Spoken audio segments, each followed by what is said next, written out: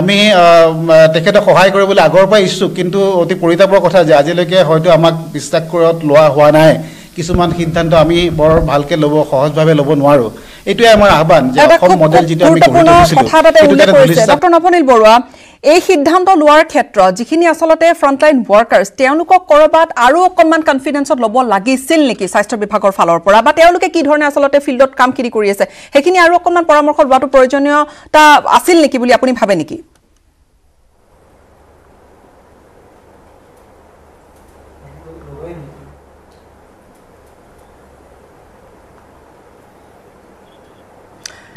doctor নবনীল Barua এই প্ৰশ্নটো মই আপোনালৈ লৈ যাম যদি শুনিছে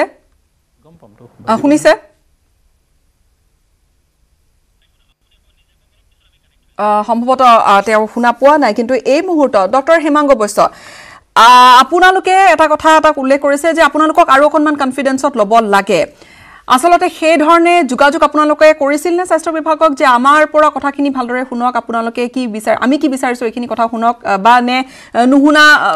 আপোনালোকে কি ক'বলৈ বিচাৰিছে আসলতে স্বাস্থ্য বিভাগৰ তৰফৰ পৰা আপোনালোকৰ কথাখিনি সেই ধৰণে গুৰুত্ব দিয়া হোৱা নাই নেকি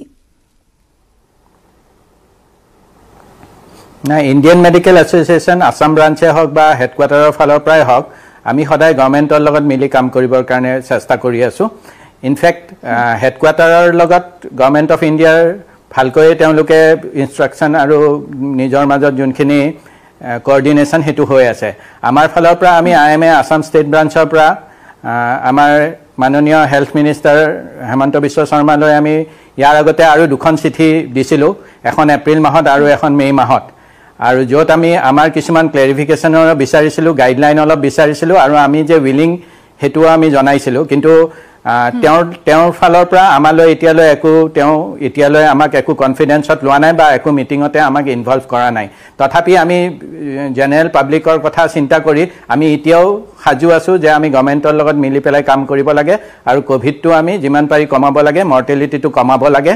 আমি সদায় একেলগে কাম কৰিবৰ কাৰণে সাজু আছো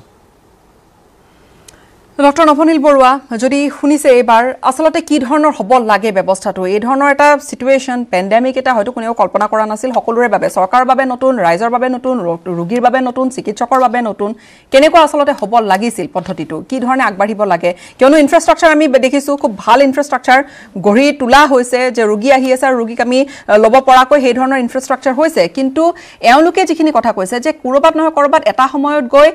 যিখিনিয়ে চিকিৎসা প্ৰদান কৰে তেওঁলোকৰ সংখ্যাই নোহোৱা হৈ যাবগৈ তেওঁলোক যদি এই হাৰত আক্ৰান্ত হ'বলৈ হয় হয় সকলো যোজনা স্থবিৰ হ'ব নোৱাৰে প্লেনিং ডাইনামিক হ'ব লাগিব যে প্ৰথমতে সংখ্যা কম আছিল এটো খুব সুন্দৰ বুলি দেখিছিলোঁ কিন্তু যেতিয়া সংখ্যা বাঢ়ি গ'ল এই সুন্দৰবিলাকে এতিয়া ব্যৰ্থ হ'বলৈ ধৰিছে এইটো কথা ঠিক যে আমি এতিয়া আমাৰ যেটো স্ট্ৰ্যাটেজি হেতু বদলোৱাৰ সময় আহি গৈছে হেতু আকৰ গুজকে ধৰি থাকি লাভ নাই মই বাৰে বাৰে কৈছো যে এতিয়া যি সকল এচিম্পটমেটিক বা যি সকল এটো কি কয়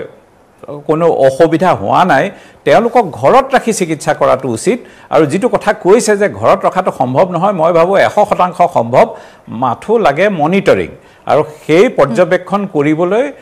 ভলন্টিয়াৰৰ সৃষ্টি কৰিব লাগে অকল চিকিৎসা কৰ্মীক ব্যৱহাৰ কৰিব আৰু বাকি সকল